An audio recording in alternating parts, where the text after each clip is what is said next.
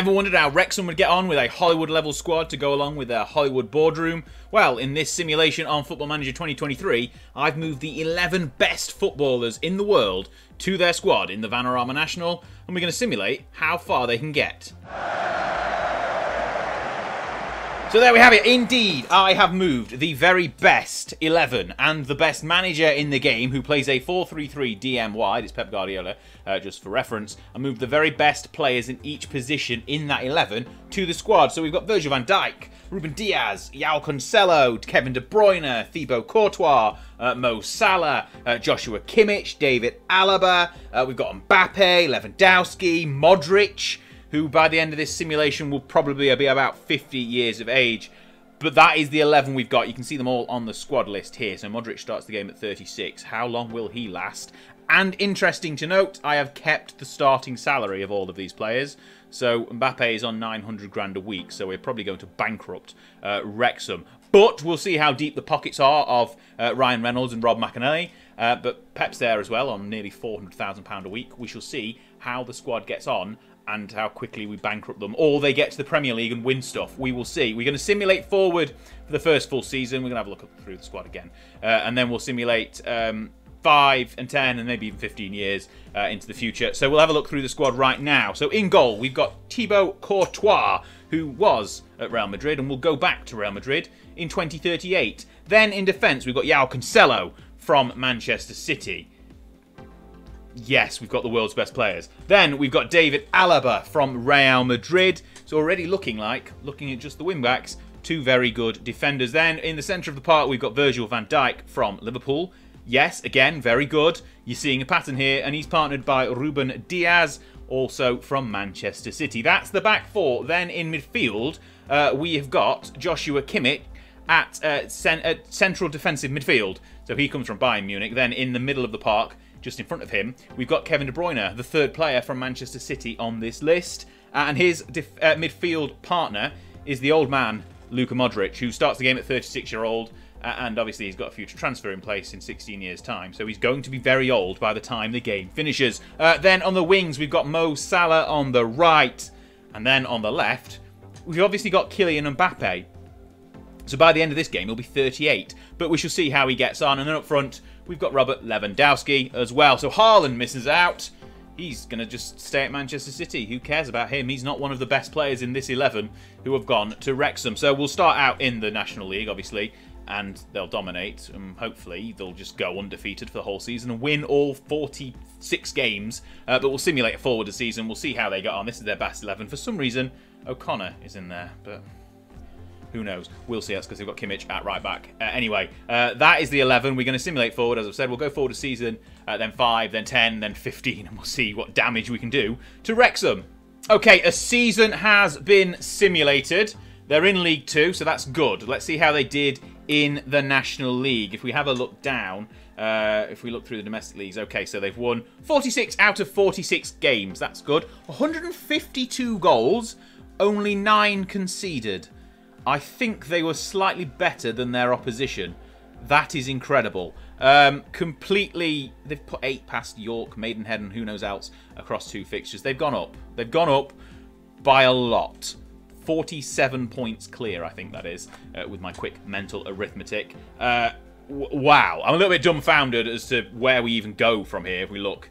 So they've dominated the National League. They've just utterly ridiculous dominated the National League. Let's have a look at some players and see how they're getting. Obviously, Modric is now 37. He's still going to be playing, obviously, because he's really good. Let's see how many goals people got, for example. So have a look at Mbappe.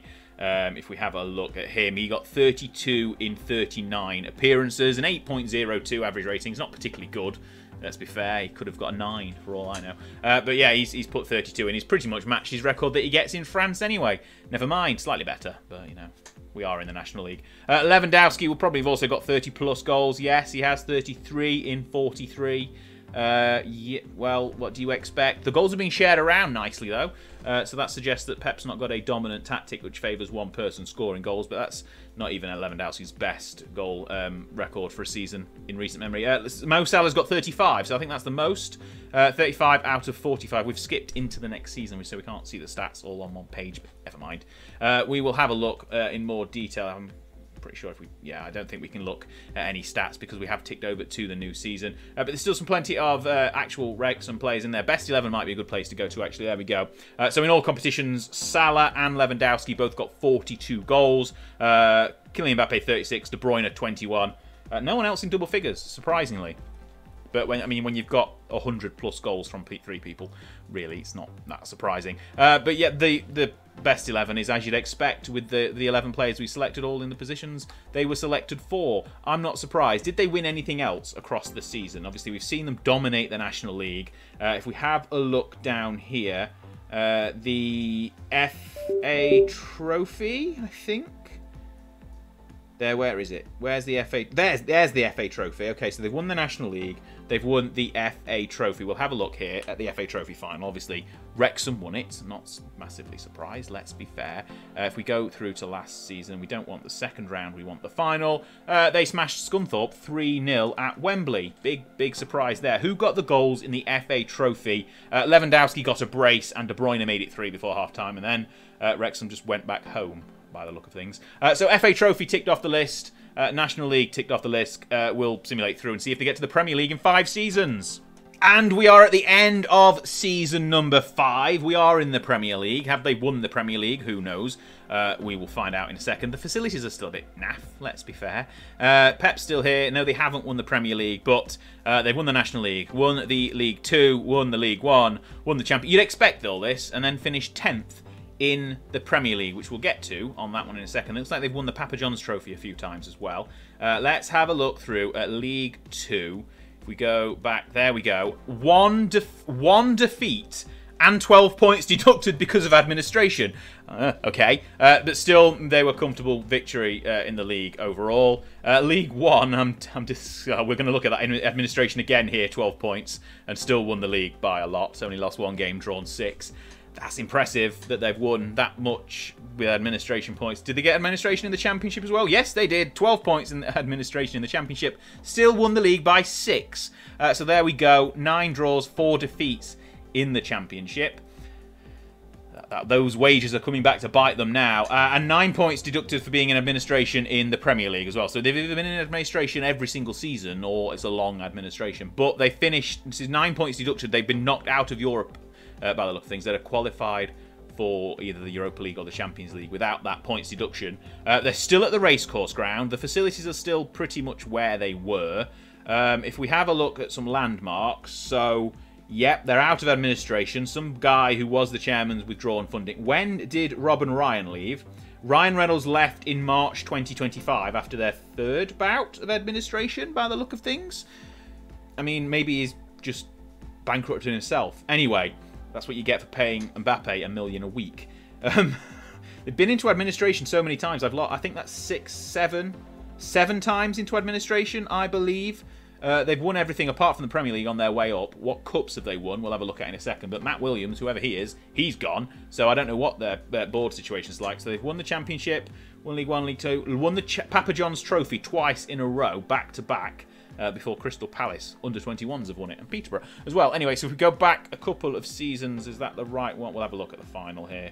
So they beat MK Dons in 24-25 and Oxford 3-0 in the final the year before. So they've won 3 cup trophies and several leagues, but they've got more administration than league titles, which is always interesting to see. But yeah, 4-1 victory over MK Dons in that FA Trophy final. The squad looks like this. Modric is still ticking on at 41 years of age. Is he still playing? That is what I want to know. His polygon is looking a little bit knackered. But he still played 22 times in the Premier League last season at 41. He's still got life left in those old legs. His average rating of 6.27 is a little bit poorer than probably expected. Lewandowski's still ticking on. His polygon looks fine. 37 games in the Premier League at 38 years of age. 16 goals. He's fine. I mean, Mbappe is not the youngest anymore. But we'll see how the best 11 has developed. Whether anyone new has popped into it. So that's as you'd expect. Any changes for season number 2? Diaz and Van Dijk switching around. But other than that, no changes whatsoever. Season 3, everyone looks in still. No one changing in Season 4. Season 5, I believe there was, yeah. So Giovanni Lo Celso has come into midfield. Unsurprisingly, Modric at 41. He's not in their best 11 for the season. So Lo Celso, where is he coming from? So he's coming from Newcastle. Looks like he's got a transfer. So he's joining Wrexham. So he's on loan. Okay, so he's on loan for this season. Played 30 times to a goal. That's not particularly good performance stats. But he's coming in. The transfer page seems bugged. That's not helpful. Never mind that one. What is... Yeah. I've not seen this before. Let me know in the comments if you've had a page bugged like this. Anyway, Lo Celso's coming in. He's on loan at the moment. We can't look at anything. Brilliant. That's going to be helpful looking at transfers going forward. Never mind. We'll figure out a way to look at that. If we look at records, maybe? Is that going to help? So, highest transfer... Okay, so we've bought Ruben Loftus-Cheek for $3.5 million. Jordi Mbula from Mallorca for $12 million. Loftus-Cheek is still in the squad here. He's 31 now from Monaco. And Mbula...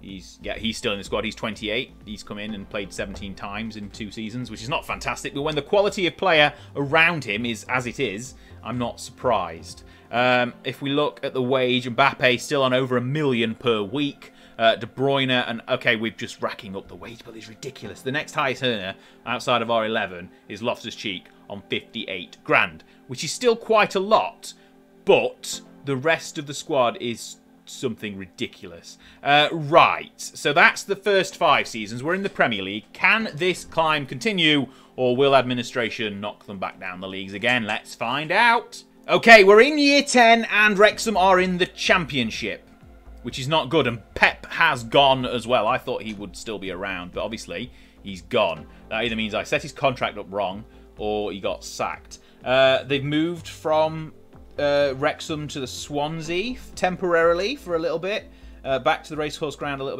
bit. They've had FA Cup runners-up. That's good. A couple more administrations. Matt Williams finally left. They've had a new guy come in. They've not won anything new by the look of things. If we look at the Premier League, 10th, 3rd. They got into Europe. 17th, 10th. That's got to be points deductions. 18th, relegated. 14th in the Championship. The squad is clearly getting too old to still be able to do anything. 2 FA Cup finals, though. 2028 and 2029. Nothing by the look of it won in Europe, so they got there but didn't win anything. We have a look at the FA Cup. Right, we don't want to see these seasons. We skip back a few years. Lost 4-1 at Wembley to Manchester City, and the season before lost 1-0 to Man City. So Man City have put Wrexham's hopes of an FA Cup out of the window twice. If we look in the domestic leagues, as we said, so they finished 10th in their first season. We saw that. 3rd, 17th, 10th, 18th, 14th in the Championship's not particularly good. But that, we're going to have to look at the leagues properly in a second. If we look down, EFL Cup, have they got anywhere? A couple of quarter-finals, nothing particularly interesting. FA Cup, those 2 finals, a couple of quarter-finals and a semi-final. Sorry, not a quarter-final, but a couple of finals there as well. Champions League, they got to the Champions League semi-finals in the 28-29 season, lost to Real Madrid. Let's have a look at that one and see their path through. I need to go back, don't I, to get to an actual season. There we go. Right, if we look semi-finals, go back to 28-29. Next one, that one. There we go. So they lost 4-1 on aggregate to Real Madrid, who went on to win the Champions League that season. If we go all the way back, so they lost to Real Madrid, beat Newcastle 2-0 on aggregate, beat Man City on penalties, and beat Mainz 5-2 to get into the round of 16s. Obviously, it's the new format in the Champions League, which we've got a video about here on the channel as well. Go check that out. But if we have a look at the squad now, let's see the damage that's been done. No, we don't want 16-year-old new gens. We want 46-year-old Luka Modric, who is still ticking. Oh, look at that polygon. His stats have just evaporated. But he still played 43 times in the Championship last season. Apologies for my voice going high, but 4 times in the Premier League off the bench. 43 appearances in the Championship at 46 years of age. Luka Modric is probably grey by now. He's definitely on his last legs. Somehow he's still doing it, though. Lewandowski at 43 is still banging in the goals by the look of things. If we have a look in his last season, 14 out of 46. Only got 3 in the last Premier League season, but he played 36 times at a very old 40 plus. Never mind. Right, in fact, Mbappe is 33, so that just shows you how old this very expensive Wrexham squad is. that I don't think they're going to peak and win the Premier League anymore. That's where I'm... the experiment has failed. But we will see how they get on. After 10 years at Wrexham, he's still getting plenty of goals. Still in the 7s on his average rating, Mbappe, which you can't really grumble about. If you have a look at the best 11... Overall, obviously, it's where you'd expect. But I think that's the last season we looked at by Lo Celso coming in for Modric in the best 11. No one else new appearing. No. Hjumlund? Merlin? These are new midfielders. The midfield getting on a bit, clearly. McNeil has replaced Lewandowski. Then we get a new formation. We get a new manager in. That's just chaos. But most of the players still fit in that formation. Then we go back to the typical 4-3-3. Weaver is now in there. I don't know who that is. Modric returned. Oh no, I thought Modric had returned to the best 11 for last season. No, this is the overall best 11. Modric is clearly lacking in the games played at 239. But Salah and Mbappe are 4.75. Courtois is on 4.96, which is not bad, let's be fair. Pep left 2030, sorry, he left with 4 league wins, 4 promotions, 3 cup wins, but nothing better than a championship and a Papa John's, 2 FA Cup finals. Philip Cocu came in for a season and a half. Oh no, sorry, half a season he went. Phil Parkinson returns as caretaker manager for a few weeks. Andre Brettonreiter gone, Jake Wigley, Martin Waghorn, he's now manager, been there for about half a season. He looks very young in his photo, but apparently he's 42 years of age. I don't know where he actually plays at this, but I'm not even going to look. Right, so that is 10 seasons. Let's go another 5 and see how old Luka Modric can be. Okay, then the final part of this video. 15 years into the future. Ruben Diaz is still the best player in this side, by the way. That's very interesting to see. Virgil van Dijk at 45 is vice-captain. If we have a look, they're down in League One for the new season. They've got relegated, finally, from the Championship. 11th, 14th, 10th, and then 23rd. Probably a points deduction in there as well, because this side clearly loves administration, because they're paying 38-year-old Kylian Mbappe £1 million a week, just about. If we have a look, Modric is 51 and very ready to retire. His polygon is going in on itself. His physicals are all 1s now, because he's that old. Mbappe at 38, at £900,000 per week. Still looks pretty good, actually. His physicals aren't brilliant anymore. His mentals have gone. But he's still Kylian Mbappe, just very old. There's plenty of other players who probably don't exist anymore. Don't even exist, they're new gens. But we'll have a look at what's been going on in the competitions, because for completeness, obviously they won't have won anything because they'd already gone on the downturn 5 years ago. Domestic league-wise, they were in the Championship 14th. That was the last time we saw them. 11th, 14th, 10th, and then 23rd. And then League One season that's just finished, they're finished 10th. So that's a bit poor. Right, if we look at last season's Championship, where they went down, a 12-point deduction didn't matter really. They were already going down. Old players have lost it, basically. When you get a 50-year-old Luka Modric in your side, that's kind of a little bit disappointing. No points deduction on that season. That's quite impressive. Or have they left their 14th there? I think that's the first season in the Championship on this run. Yes, it is. That is why there's no points deduction, because they've clearly been relegated already. If we go up to the Premier League and look at the last few seasons in the Premier League, so we go back a few here. Let's see when they got relegated. Another one, there we go. Relegated. 5-point deduction did send them down. They were relegated because of their point deduction for violation of budget rules. So they failed financial fair play. But if we look, did they get 17th that season? 3rd that year, so they didn't get a points deduction the year they finished 3rd, which is good. But they did miss out on Europe the season before because of their points deduction, and that was their first in the Premier League. So, having the best players on the game, as of today, sent them rocketing up the leagues. Let's put it that way. But with the budget that the facilities have gone now, the page is here. The transfer page is broken. Sorry. I can't even see what they've been doing. It doesn't matter. What I was saying was, so the best players in the game right now have sent them rocketing up the leagues, but they're old and expensive, and that has been their downturn. Bank balance is still fine. They've got plenty of debt, but their value is actually quite good. Rich owners, fantastic. The best. We'll have a look at the best 11 actually before we get into the full wrap up. But yeah, I'm surprised. Well, I'm not really surprised because they've spent so much money every season on Mbappe. They spent more than a decade's worth of their budget on Mbappe in a year. But that's what you get for killing Mbappe. He's worth it. He got them all the way up to the Premier League. The rest of the squad got them to the Premier League. We'll flick through as I'm talking here of the best 11s and let me know if you spot anything interesting as we're going through. Mbappe moved to the central striker role there for a season. But yeah, lots of really good players who are very expensive and now very old, and they've gone tumbling back down the table. So on the leagues. So there you go. Were you expecting anything different? I'm not sure I was. When I set out and I made the decision to keep the wages the same, I had a feeling that administration and money would come and bite them on the backside. But they got all the way to the top. They very nearly won the Champions League and got to two FA Cup finals. Sorry, they got third in the Premier League on one season and then sort of got over the cliff and went down. But overall, Mbappe's played 685. Kimmich has gone over 700 games for the club, which is fantastic.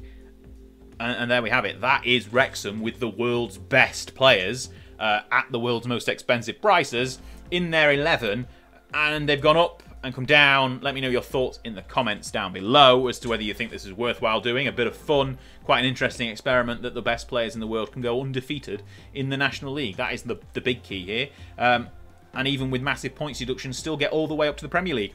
Anyway, this has been Wrexham with the world's best players. We'll do another video similar to this probably at some point this week. We've got another video coming up with another experiment later this week. I hope you enjoy that. There's going to be more videos popping up when my face disappears. Please click on them. Please subscribe to the channel. And I'll see you on the next video. Thanks a lot for watching.